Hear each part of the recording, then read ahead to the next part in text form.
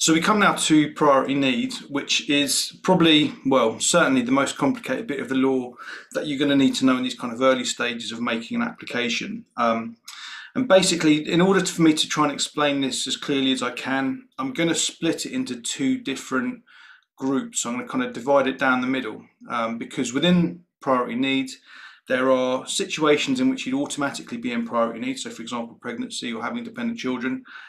And then there's this kind of umbrella term of vulnerability, which that's the complicated bit essentially. So I'm going to do the automatic characteristics first. I'm going to do another video looking at the kind of the concept of vulnerability within housing law. So first thing to say about it is that the automatic characteristics are no better or worse than the vulnerability kind of umbrella. So you'd be in priority need either way. It's just easier to show that often it's easier to show that someone's automatically in priority need because in most cases they're black or white situations. So for example, you're either pregnant or you're not. It's not kind of a grey area. So let's look at automatic priority need characteristics now. As I'm kind of doing these videos, the Domestic Abuse Act has just kind of got royal assent.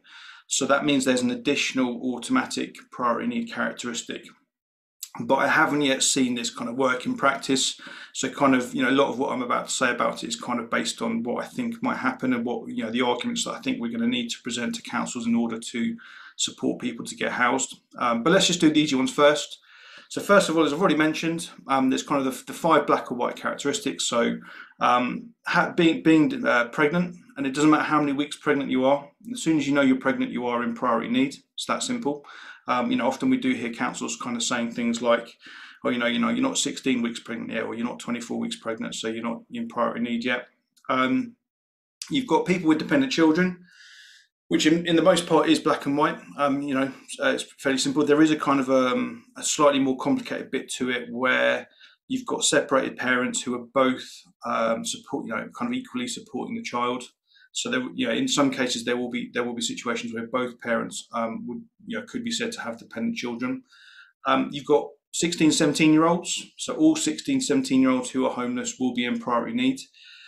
So that bit's black and white, but there's a kind of I guess another bit to say about this, in that if you are 16 or 17 years old, or you're supporting someone who's 16, 17-year-old, they can get assistance from the local authority, both under the Housing Act, which is what we're talking about, and under the Children Act. And in one sense,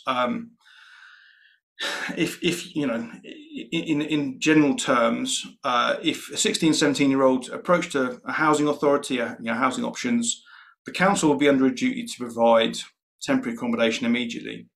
But all that would need to be potentially is just basically 4 walls and a roof. There's no kind of need for any support with that. And often, 16, 17-year-olds, they're going to need additional support to kind of manage things and kind of get off the ground.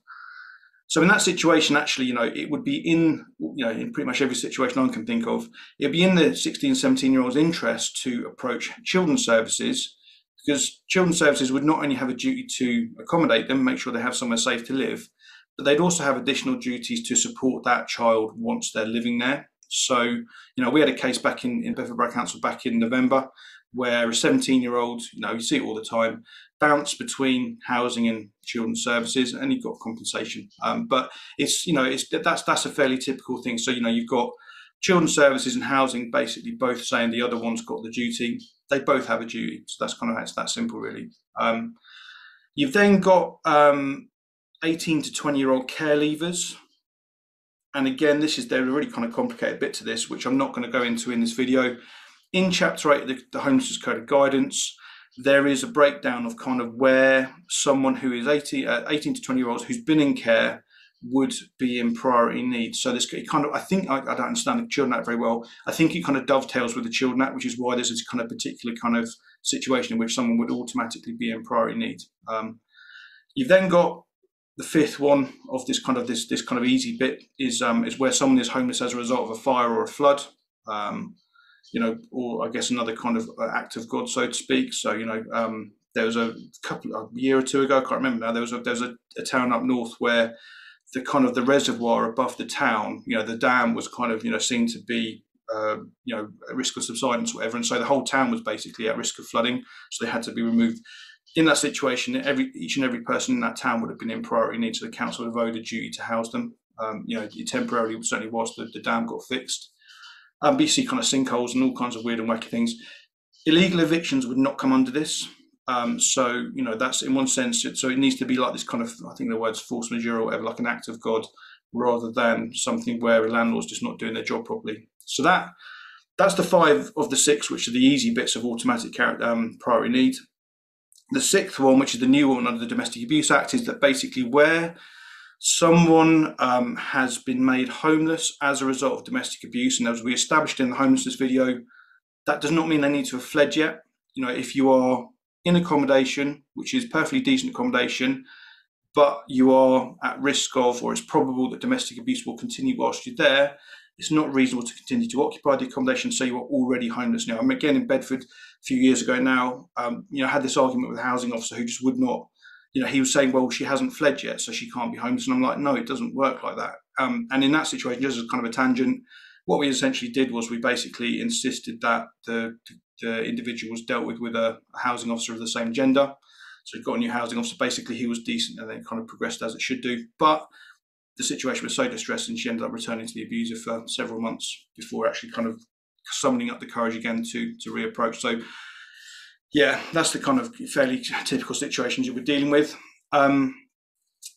So, as I say, you don't need to have fled to be homeless. So if it is probable that remaining in your home will result in you being subject to domestic abuse, or anyone in your household will be subject to domestic abuse, then you are homeless. And I think within that as well, it's worth saying that it would potentially kind of cover harassment and kind of risk of violence from others outside the household.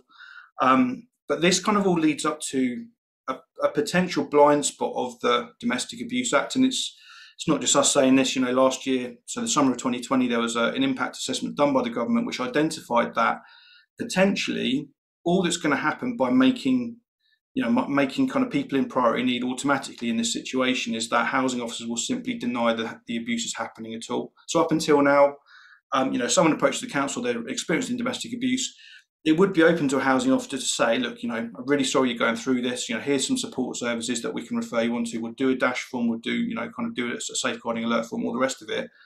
But actually, unfortunately, you don't hit the kind of the threshold for vulnerability within housing law. Now, that's not true, but at least that's something. At least they're actually validating that the abuse is happening, and they're taking further action to refer that person or the household to kind of other support. Under the new law, the only option housing officers have got to gatekeep people from the assistance that's owed to them is to simply deny the abuse is happening at all, which I think is actually a real kind of step back.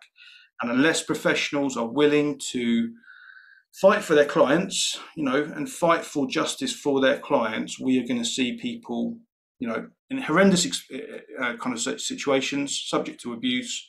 They summon the courage up to go and approach the local authority, and the local authority's first response is, I'm really sorry, we just don't believe you. Basically, we don't believe the abuse is happening. It's just an argument. He hasn't actually hit you yet. All those kind of things I think we're going to start seeing, unless professionals really kind of get to grips with this stuff very quickly. So yeah, that's kind of, as I say, that's the new one. Maybe I'm wrong. I don't know. I don't think I am, but I'm hoping that certainly councils could do a lot of work around ensuring that housing officers are properly trained, and that there are proper resources available to actually accommodate all the people who are subject to abuse. Because there are, I don't know what the official stats are, there are hundreds of thousands, if not millions of people who are likely to be abused today in the country. So they would potentially be able to approach their local authority, and the local authority would have a duty to kind of accommodate them somewhere safely. So it's a massive undertaking for councils. And whilst the direction of the law is really, really good, unless councils have the resources to actually kind of actually house people, all it's going to do is magnify the injustice of it. And so, and ultimately the bottleneck I would say in this situation is housing officers believing the lie that, that housing stock levels are, something out of their control. If you are a housing officer and you have not got the resources available to discharge the law, properly, then you need to, your only legitimate option is to raise that as a formal concern in some way. So there are we do a video on that as well, just in terms of how you can do that. But that's ultimately, it's not enough for council or housing officers to say, well, there's not enough housing, that's just the way it is, because that isn't just the way it is. It's a political decision to build enough houses or not, and So, kind of the last 20 or 30 years of governments in the UK have not built enough houses to keep up with demand. So that's kind of part of a big part of the reason why we've ended up in this situation. So that's automatic priority needs. Now I'm going to do a video on vulnerability. So, again, same as I always say, it's not enough just to know the law. In one sense you can read it, but that is not enough in itself to actually get people housed. It's difficult. It's difficult to argue with housing officers about these kind of standard things. And we do run this Facebook group called Better Homes as Practice, which you can kind of join, and it's just a place really just to kind of ask anonymized what if questions, and just kind of kind of look at kind of actually pragmatically how you would go about getting the support that your clients are eligible for. So do check that out.